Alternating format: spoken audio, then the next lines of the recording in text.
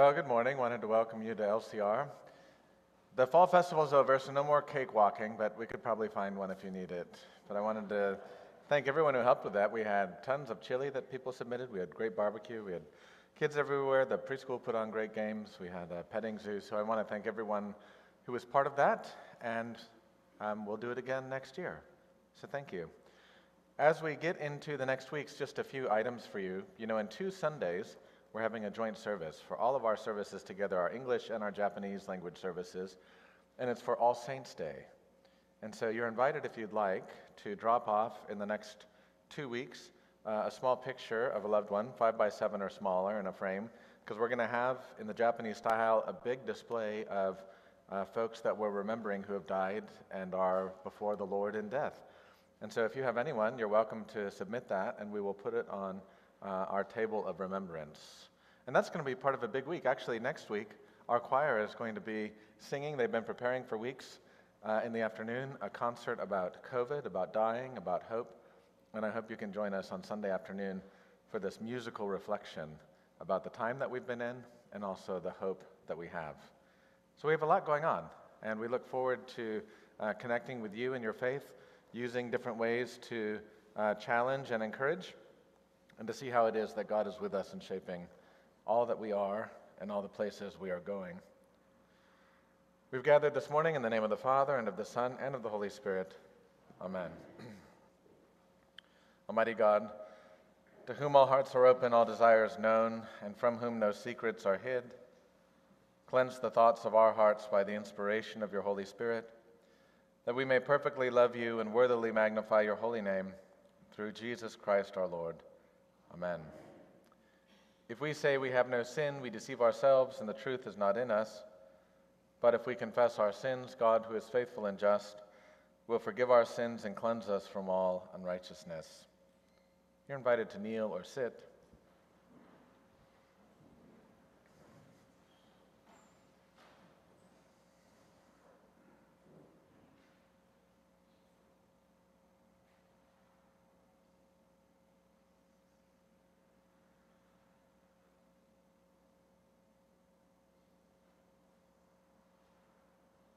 Most merciful God, we confess that we are in bondage to sin and cannot free ourselves. We have sinned against you in thought, word, and deed, by what we have done and by what we have left undone. We have not loved you with our whole heart. We have not loved our neighbors as ourselves. For the sake of your Son, Jesus Christ, have mercy on us. Forgive us, renew us, and lead us, so that we may delight in your will and walk in your ways, to the glory of your holy name. Amen. Almighty God, in his mercy, has given his Son to die for us, and for his sake God forgives us all our sins. As a called and ordained minister of the Church of Christ, and by his authority, I therefore declare you the entire forgiveness of all your sins in the name of the Father, and of the Son, and of the Holy Spirit. Amen. Please stand.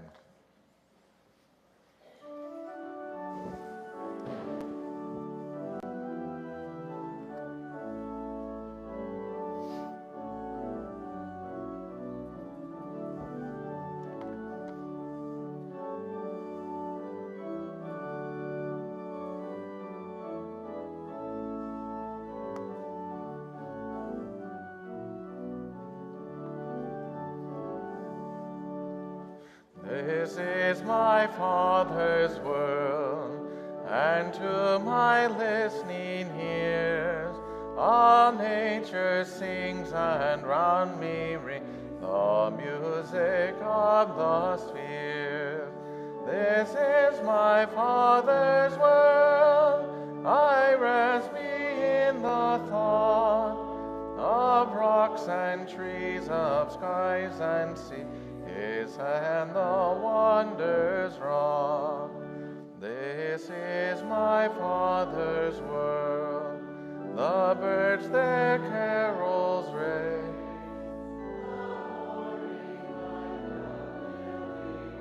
Declare the Maker's praise. This is my Father's world, he shines and all that's fair. the rustling grass I hear him pass.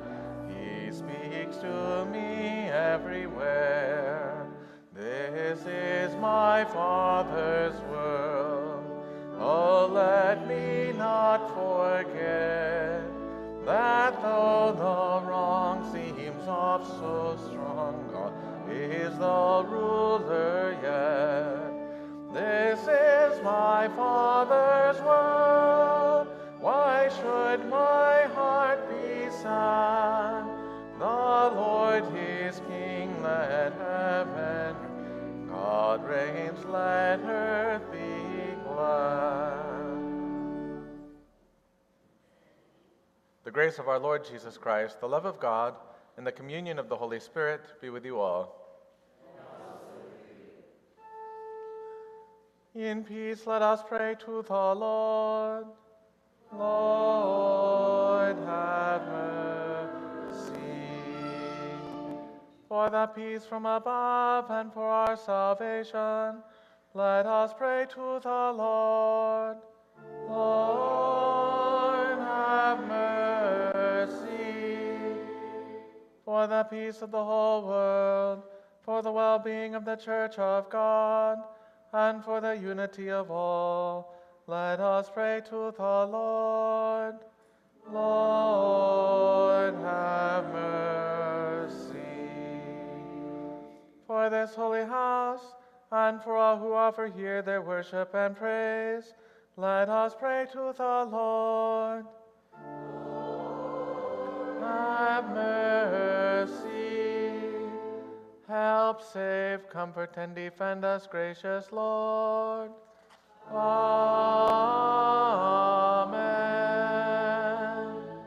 Glory to God in the highest, and peace to God's people on earth. Lord God, heavenly King, almighty God and Father, we worship you, we give you praise. We praise you for your glory, Lord Jesus Christ, only Son of the Father, Lord God, Lamb of God, you will take away the sin of the world. Have mercy on us. You are seated at the right of the Father. Receive our prayer. For you alone are the Holy One. You alone are the Lord. Jesus Christ with the Holy Spirit, in the glory.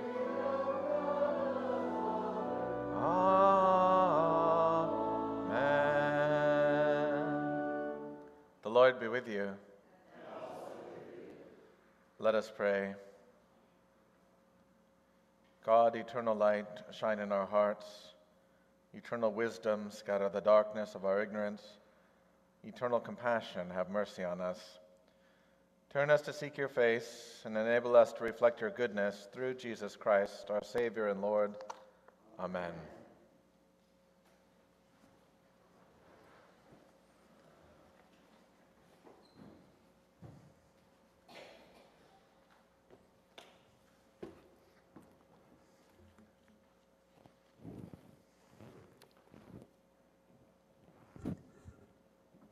The first reading today is from the 31st chapter of Jeremiah.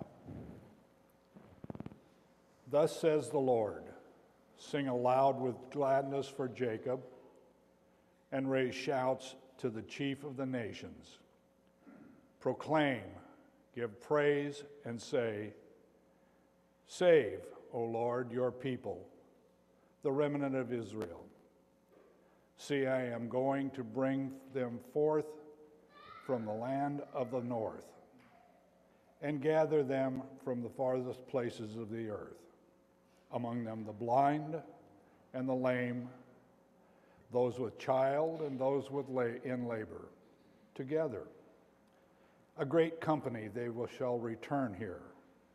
With weeping they shall come, and with consolations I will lead them back.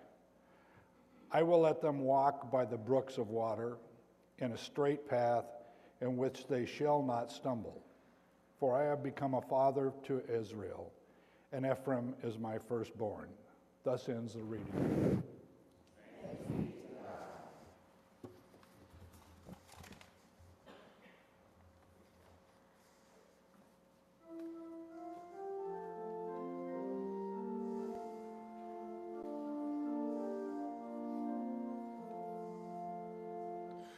The Lord has done great things for us. We are filled with joy. The Lord has done great things for us. We are filled with joy.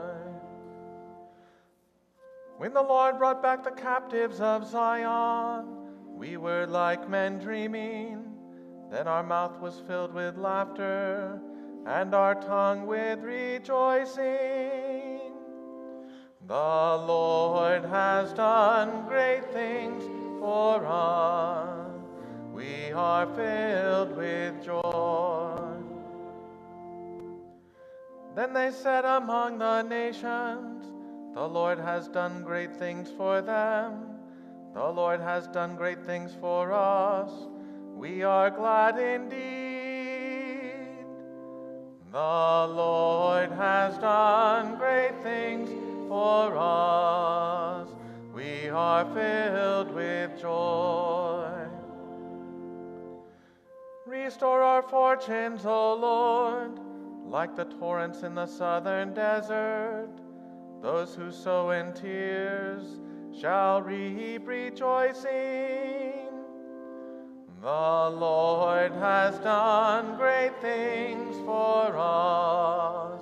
We are filled with joy. Although they go forth weeping, carrying the seed to be sown, they shall come back rejoicing, carrying their sheaves. The Lord has done great things for us. We are filled with joy.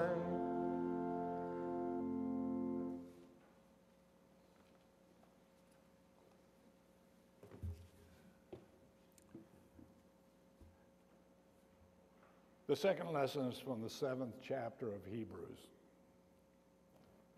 The former priests were many in number because they were prevented by death from continuing in office. But he holds his priesthood permanently because he continues forever.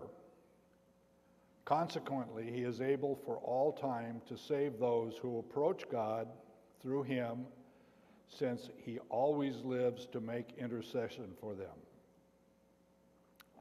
For it was fitting that he should have such a high priest, holy, blameless, undefiled, separated from sinners, and exalted above the heavens.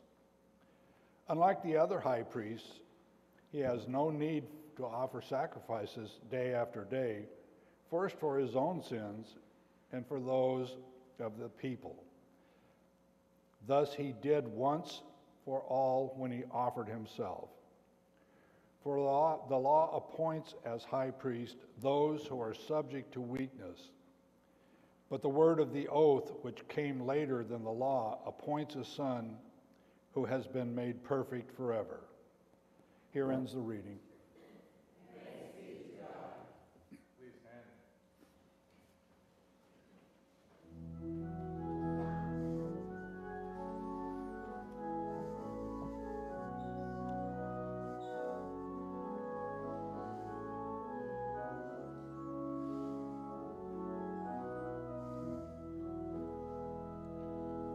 Alleluia, alleluia. Lord, to whom shall we go? You have the words of eternal life. Alleluia. The Holy Gospel according to St. Mark, the 10th chapter. Glory to you, O Lord. As Jesus and his disciples and a large crowd were leaving Jericho, Bartimaeus, son of Timaeus, a blind beggar, was sitting by the roadside. When he heard that it was Jesus of Nazareth, he began to shout out and say, "Jesus, Son of David, have mercy on me." Many sternly ordered him to be quiet, but he cried out even more loudly, "Son of David, have mercy on me." Jesus stood still and said, "Call him here." And they called the blind man, saying to him, "Take heart, get up, he's calling you." So throwing off his cloak, he sprang up and came to Jesus. Then Jesus said to him, "What do you want me to do for you?" The blind man said to him, "My teacher, let me see again." Jesus said to him, "Go, your faith has made you well." Immediately he regained his sight and followed him on the way. The Gospel of the Lord. Praise to you, O Christ.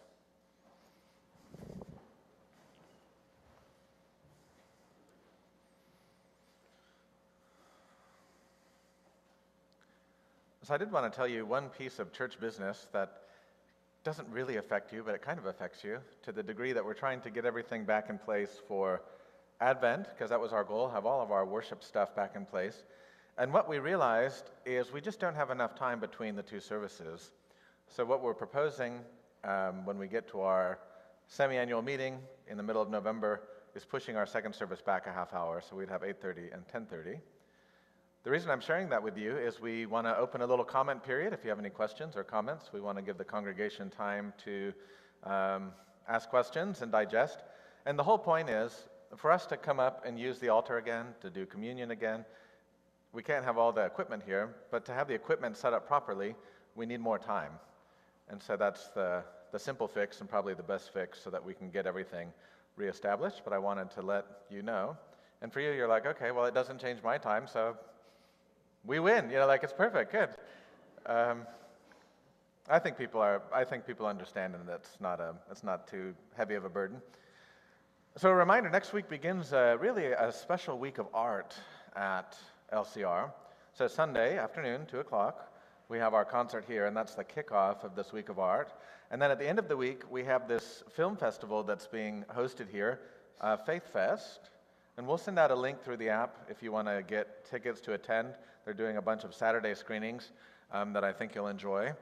And it's a very diverse and creative collection of films and expression of human experience related to questions of faith. And it's starting here. This is the first year they're having it, and we're one of the reasons it's starting, and they're hoping to make it new. So some of the seeds we're planting, we're hoping will continue to grow for years ahead. And then, of course, at the end of that, we have the joint service with all our ministries, English and Japanese. Pastor Kim and I will be leading it together in English and Japanese. I don't think we'll be playing the trumpet and guitar, at least not till Christmas again, but we will be leading that together. And a final reminder, when you see Cheryl outside on the patio, they're still doing sign-ups for our murder mystery night that will come after all the art. So if you want to wear your Art Deco clothes, or if you have a violin case that you keep a machine gun in, this is the time to use it. But the sign-up will end in a week or two because it takes a lot of time for them to put that event together. So please do sign up. And I know some of you have already gotten your costumes, and it's always a fun night. It's always fun when we get to kind of play characters. Well, I was a little surprised by one of the lyrics in the hymns, the first hymn that we sang. I've sung that hymn I don't know how many times, "This is my Father's world." And in that first verse, it talks about, "Around me nature rings, and the spheres, the sound of the spheres sing." It was better in the lyric than what I just said, but it was this idea that nature is arranged in such a way that when nature goes about its business, it creates music. It's a very ancient concept. It was very prominent in the Middle Ages, and even before that in the early classical world, that the shaping and proportions of the universe were such that as the universe went around its orbits, that it created music. And there was a big question in the Middle Ages why human beings couldn't hear it. And one of the answers was, well, God knew if we could hear it, we wouldn't get any work done because we would just be listening to music all day.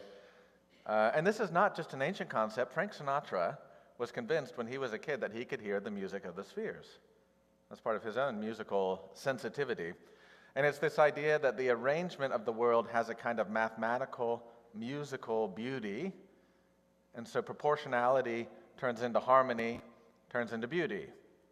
And we know that if you get some of the notes wrong, that the music changes, and then some of that proportionality and harmony becomes disharmony, disunity, or something that just grates on the senses.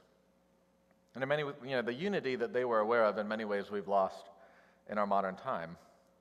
Now, it's interesting because if you look at the idea of revolution, and in this case, political revolution, and I'm talking about the early American Republic, their sense of revolution was meant as restoration.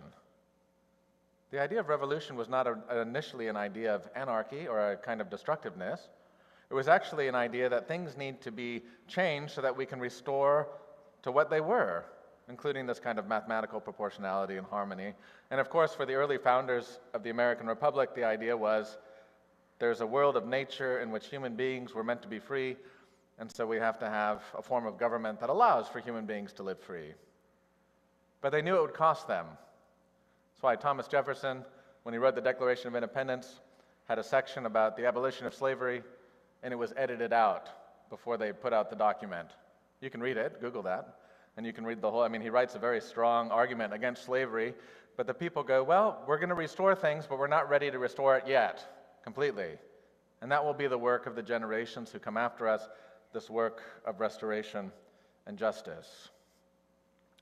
Now, I don't just bring this up because we sing the hymn and because I'm reading a book about American history, which I am, but I bring it up for you to understand that when Jim read to us from Jeremiah, and when I read to you from Mark, it's this kind of sense of revolution, this sense of restoration, this sense of restoring harmony, so that the song that was originally written by God can finally be sung by the people for whom it was written.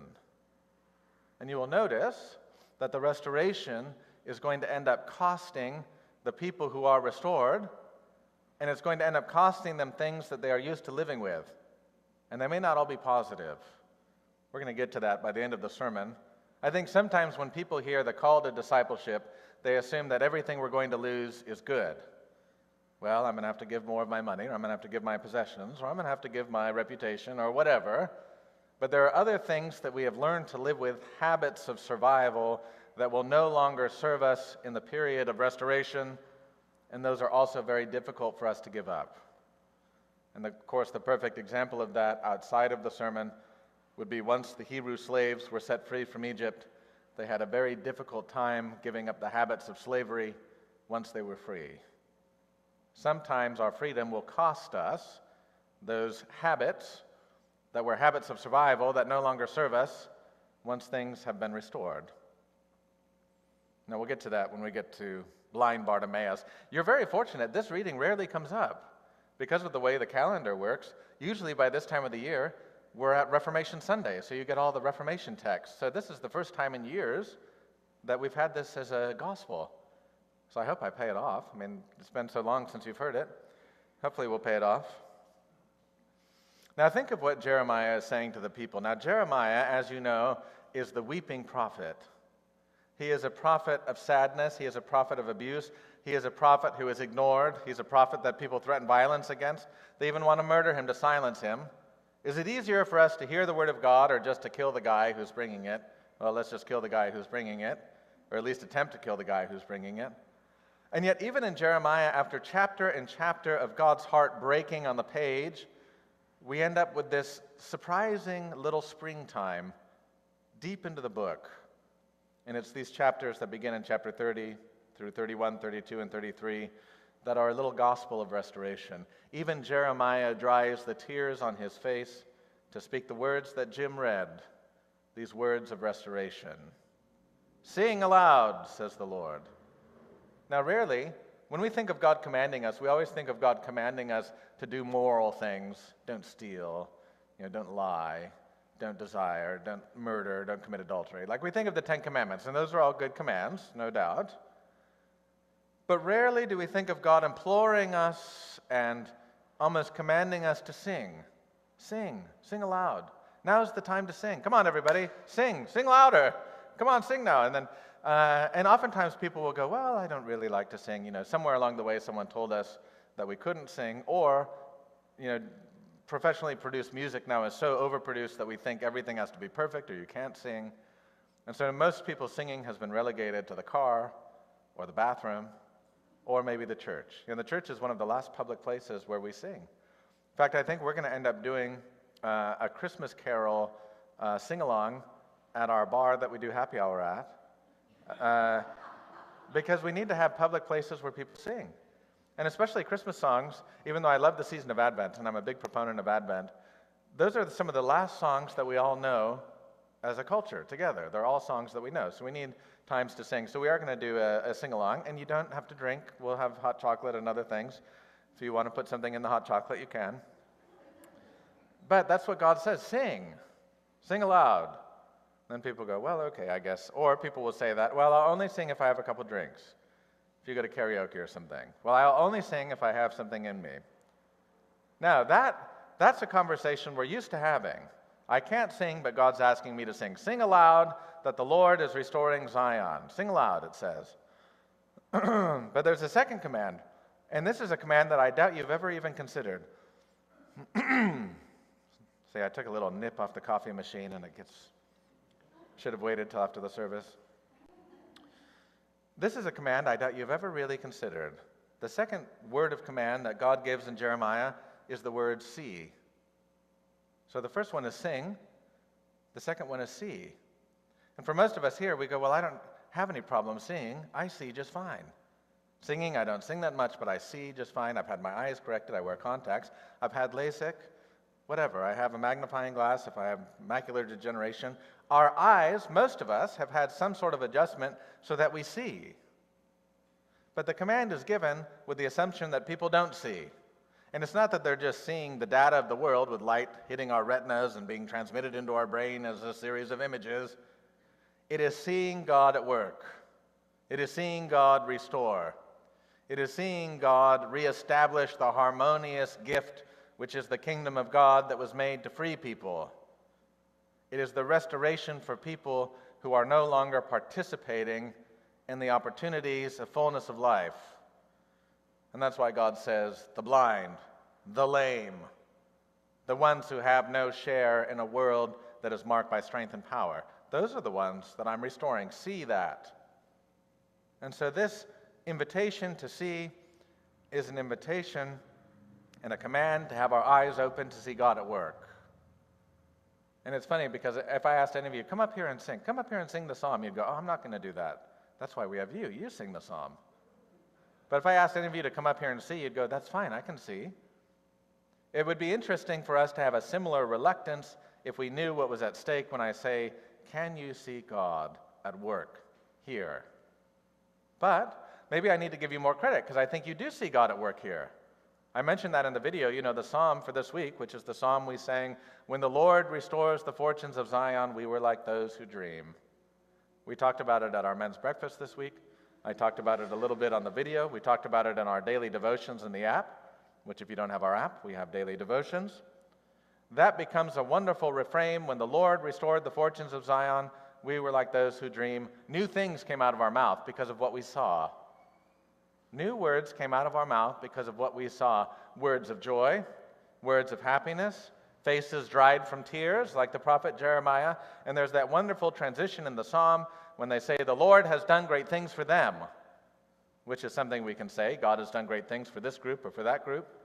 But then the psalmist says, the Lord has done great things for us. And that becomes the transition where our discussions about God's work in the world for other people become testimony about what God is doing for us. And that's why God says, sing and see. I want you to sing and see. I want you to have a song in your mouth that announces what I'm doing for you. And I want you to have eyes open to be able to see those things so you'll have new things to sing about. And that's all right there in that little gospel in those chapters of Jeremiah. Now we get that same phenomenon Because it's the same. See, this is the thing that sometimes people in the Bible think that God's doing a kind of 3-card Monty, or really it's a 2-card Monty. Flip the card. Is God going to be nice to you or mean to you? Is God going to be light to you or darkness to you? And what we realize from this is it's 1-card Monty. There's only 1 card, and God keeps flipping it: restoration, redemption, life. God's only playing 1 card, and it is the card of life. Now, God has to play that card in the midst of a world of death. God has to play that card in the midst of darkness, but there is a divine simplicity that God only plays 1 card. So when Jesus is in Jericho, which is a city of gardens, and it's wonderful that the blind man cannot see the lushness in which he's placed because of his blindness, God plays that card one more time, which is the card of restoration, redemption, and fullness of life. We might say this, that part of the command to see is to recognize that there may be lushness and fullness of life that we are unaware of because the sensory data that we have is insufficient for accounting for all of reality. Now, what do I mean? We know this, it's like when you see infrared light. You say, the infrared camera caught someone outside, and we can see by the heat signature or whatever. Your eyes can't see that, but the camera can. It's like the Bible has the full spectrum of light beyond human vision, that we can see more than just what we see with our eyes. So they're in the city of gardens, which is, of course, what God is restoring. God's restoring the natural environment. That's why the story begins in a garden. That's why Easter happens in a garden. God wants to have a fullness of life. You can see that human abuse of the planet, the desertification. If you've seen in Africa, they were going to build this huge green band of trees across the whole continent to try and stop the Sahara Desert from growing south. This idea that we need to resist desertification of the planet and of our lives by planting and having greenness and having the earth held with deep roots. And so we have this encounter with Jesus and Bartimaeus. Now, the name Bar means son of, Timaeus. So luckily, you'll see these little details in the gospel. They're writing these stories for people that don't necessarily speak the language.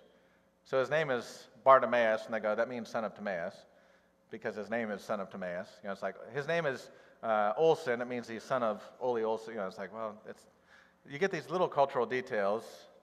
Bartimaeus, son of Timaeus, is blind. But, as we see in the text, he's one of the few people that can actually see. And this is something that we see all through the Bible and even through ancient literature, that sometimes the people who are really perceptive about what's actually happening are the people who aren't distracted by what they're looking at with their eyes, but they're truly seeing and perceiving. So when God gives us this command in Jeremiah to see, it is not just a command to sharpen our vision to 20/20 or stronger. It is a command of perception, to see God at work. And here Jesus is, surrounded by this crowd, surrounded with the disciples. And here we have this blind man who has nothing, calling out. Notice he gives Jesus that messianic title, the Son of David. And he doesn't say, heal my eyes. He just asks for mercy. I think that's an important detail. He just asks for mercy. Son of David, have mercy on me. There's something wonderful about him placing his vulnerability, placing himself into God's mercy, because maybe mercy has something to offer him that he doesn't even know how to ask for. This is something that you can think about for yourself, what it means to entrust yourself to the mercy of God, the heart of compassion, which is God's from the beginning.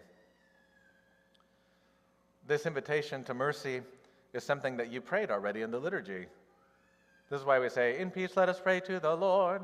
Lord, have mercy. And we pray it every week. But it's important to realize the reason we pray it every week is it's a necessary prayer for the Christian life. Praying for ourselves, praying for the world, praying for the church, praying for everyone to be covered in mercy. And we might say that part of the perception of seeing and singing is part of seeing and singing the song of mercy. God, you are the one whose heart is merciful. This is the one card God plays. This is the divine simplicity, the God of compassion, the God of mercy. Bartimaeus offers himself to that. And it would have been interesting if Jesus didn't heal him, and if the mercy that Jesus gave him was enough for him to feel fulfilled. What happens when God covers us with mercy? That's why when God restored the fortunes of Zion, he was covering them with mercy.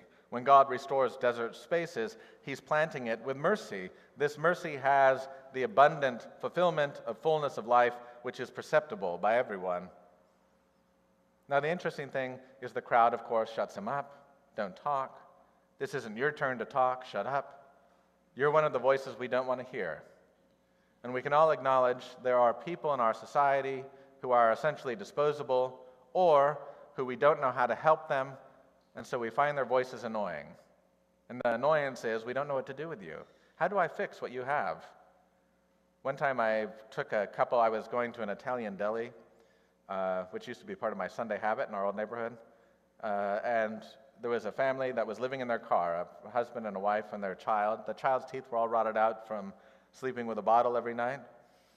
So we went to lunch at a little Denny's nearby, and the wife said, I've only gone to 2 years of school. She was probably 25 years old. She goes, I've only gone to 2 years of school my entire life, and I was homeschooled those 2 years. And I was talking to her, and I just thought, oh my gosh, how are we as a society going to be able to help someone like this who skipped all the formational details and skills that are necessary to live in our world? Is there a way we can do that? I left that lunch with those questions in my head. What do we do, when this person's need is really overwhelming? And one of the things we do, which is what the people did to Jeremiah, and what the people did to Bartimaeus, is they just go, shut up. Stop telling that story. Only because I don't know what to do with that information. And so we have to acknowledge the temptation to silence the voice of the vulnerable or silence the voice of those in need because it makes us uncomfortable. And they do it twice. And he refuses to be silenced because he perceives that the one he's calling on will hear his voice. And this is one of the claims of biblical justice, is that God will hear the voices of the oppressed. And God will hear the voices of those who have been silenced. And God's compassion is enough to cover them and to restore, to allow the song that is harmonious and beautiful to be sung. And that's what we have with Bartimaeus. Jesus brings him, and then he says, what do you want? And he says, I want my sight back. I want to be able to see again. So he apparently had it and lost it, and Jesus gives him that. Jesus is interested in what it is that you want. Jesus is interested in what it is that you would ask for. God is willing to give us a hearing so that we can participate in our restoration. We are not just objects being worked on. We are subjects being restored in the fullness of our humanity. Now let me make I feel like I've gone on long, so I'm going to just stop here. Unless you keep going. Keep going, keep going.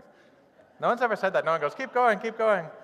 Let me just make 2 comments here. It says there's a little detail in the story that I want to acknowledge. One is, it says he left his cloak. So here we have this man in his poverty who gives something up to follow Jesus still. All of us in the following of Jesus will have things we need to give up, whether they be possessions or whatever they are. But he also leaves behind his blindness. And that's the thing I wanted to come back to. He has to leave behind the life that he had grown accustomed to, which was a life of blindness. It's one thing for us to say, give your possessions, drop your cloak, drop your money, drop your appetite for acquisition. It's another thing to say, leave your blindness behind. You don't need that anymore. And when we've become so accustomed to surviving that we have these skills and techniques that allow us to navigate the world as it is, it can be very threatening and naked-inducing and anxiety-inducing to leave it behind. He leaves both of those behind to follow Jesus. What I'm saying to you is that for your life of discipleship, there may be things that you have carried that you can now put down because you do not need them to follow Jesus. And he will give you the sight, and he will give you the song, and it will be the song sung in every generation that the Lord has done great things for them. The Lord has done great things for us. Amen. Please stand.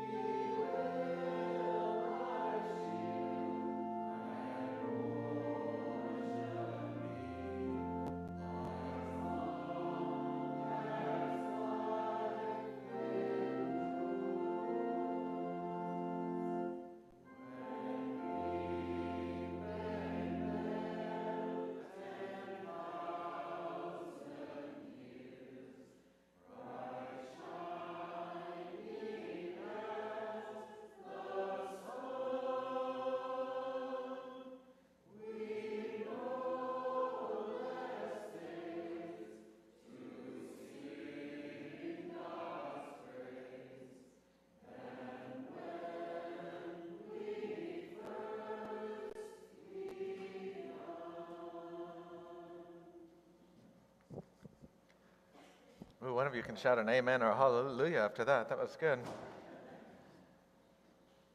We now confess our faith. I believe in God, the Father Almighty, creator of heaven and earth. I believe in Jesus Christ, God's only Son, our Lord, who was conceived by the Holy Spirit, suffered under Pontius Pilate, was crucified, died, and was buried. He descended to the dead. On the third day he rose again. He ascended into heaven.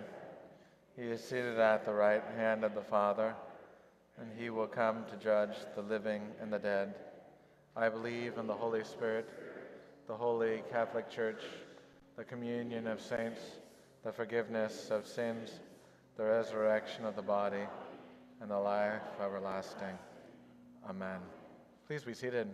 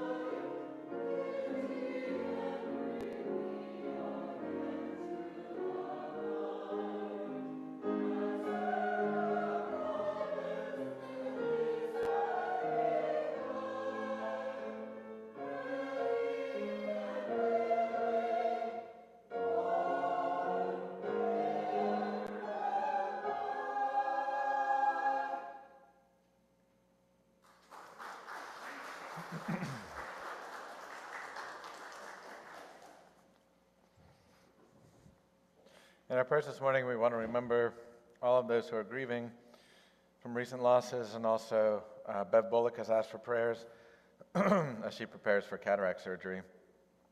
Let us pray for the whole people of God in Christ Jesus and all people according to their needs.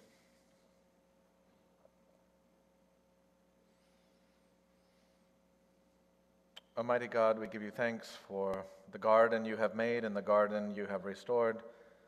Grant that we might help in cultivating it rather than destroying it, Lord, in your mercy. Give us eyes that don't just see, but also perceive. Perceive your presence in the world, perceive your presence in our neighbor, perceive your presence in our enemies. Lord, in your mercy. Grant, O Lord, that we might hear those voices that are crying out for mercy. May your church be a place that hears and does not silence. Lord, in your mercy. We pray for all of those who are grieving, especially Connie and Tom, Jan and Janelle, also those whose grief is hidden from our eyes. Lord, in your mercy. Hear us as we pray for John, Tom, Inga, Gail, Tina, Gary, Annie, Laura, Carolyn, Jim, Bev. Also the names we lift to you now, silently or loud.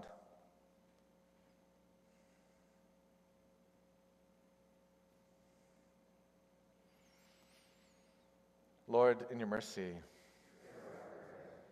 For the nations of the earth and for those who lead them, especially in places of increased conflict, increased distrust, places where there is the growing fever of war, Lord, in your mercy. We pray for those who are struggling with addiction, especially those who are struggling with addiction to opiates and methamphetamine. Lord, in your mercy. We pray for those who are looking to grow in faith. May you bless this desire that it might blossom in fruit in your spirit. Lord, in your mercy. For those looking for reconciliation, especially in intimate places and intimate relationships, Lord, in your mercy. Into your hands, O Lord, we commend all for whom we pray, trusting in your mercy through your Son, Jesus Christ our Lord, who with the Holy Spirit lives and reigns with you, one God, now and forever. Amen.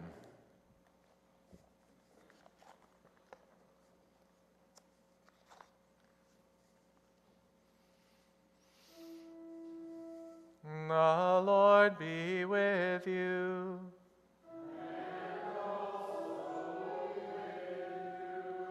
Lift up your hearts.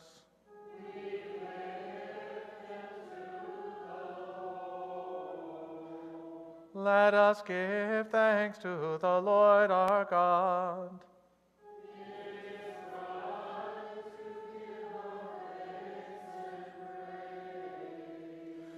It is indeed right, our duty and our joy, that we should at all times and in all places give thanks and praise to you, Almighty and merciful God, through our Savior Jesus Christ, who on this day overcame death and the grave, and by his glorious resurrection opened to us the way of everlasting life. And so with all the choirs of angels, with the church on earth and the hosts of heaven, we praise your name and join their unending hymn.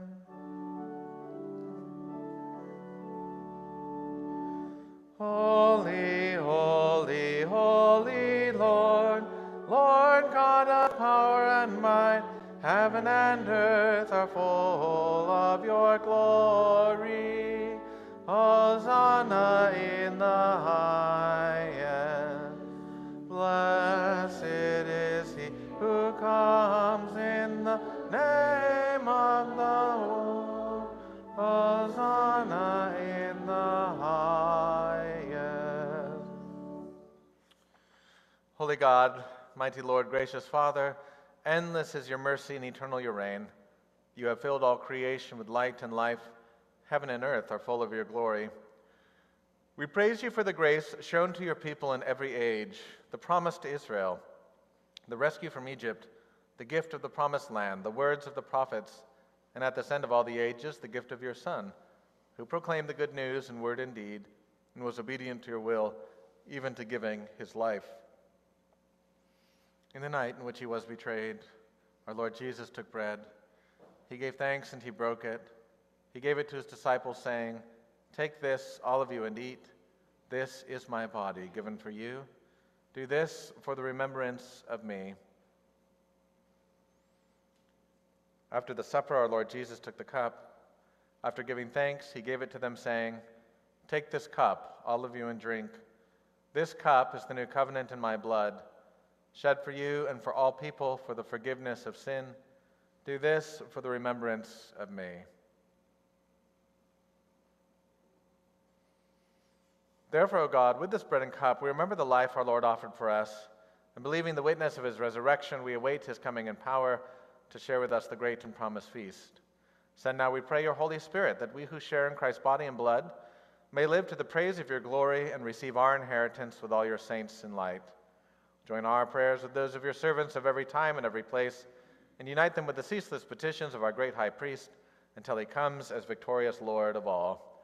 For it is through him, with him, in the unity of the Holy Spirit, all honor and glory is yours, Almighty Father, now and forever. Amen. Remember us in your kingdom, O Lord, and teach us to pray. Our Father, who art in heaven, hallowed be thy name. Thy kingdom come, thy will be done, on earth as it is in heaven. Give us this day our daily bread, and forgive us our trespasses, as we forgive those who trespass against us. And lead us not into temptation, but deliver us from evil. For thine is the kingdom, and the power, and the glory, forever and ever.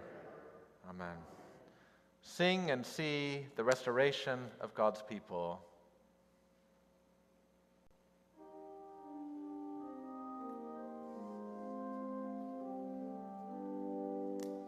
Lamb of God, you take away the sin of the world. Have mercy on us. The body of Christ broken for you. The blood of Christ shed for you.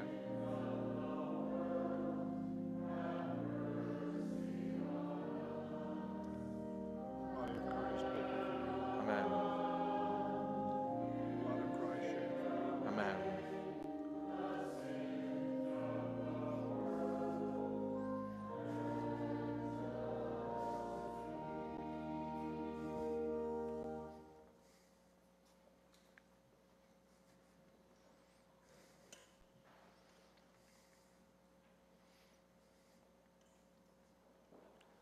Body of Christ broken for you.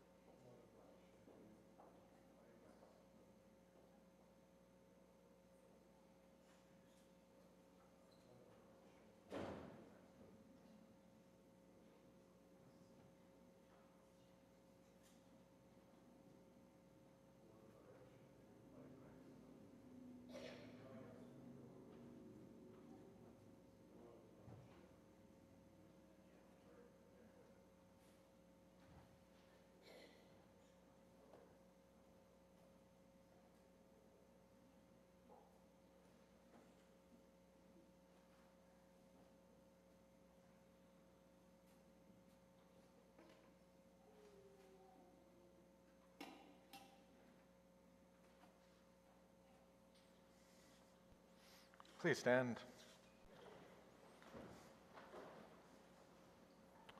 Now may the body and blood of our Lord Jesus Christ strengthen you and keep you in his grace. Amen. Let us pray. O God, we give you thanks that you have set before us this feast, the body and blood of your Son. By your Spirit, strengthen us to serve all in need and to give ourselves away as bread for the hungry, through Jesus Christ our Lord. Amen. Reminder also out on the patio today, our Dinners for Eight, which is our fellowship group, so a great way to get to know other people in the church. So be sure to check out the tables and find ways to get connected. May the Lord bless you and keep you. May the Lord make his face shine on you and be gracious unto you. May the Lord look upon you with favor and give you peace, in the name of the Father, and of the Son, and of the Holy Spirit. Amen.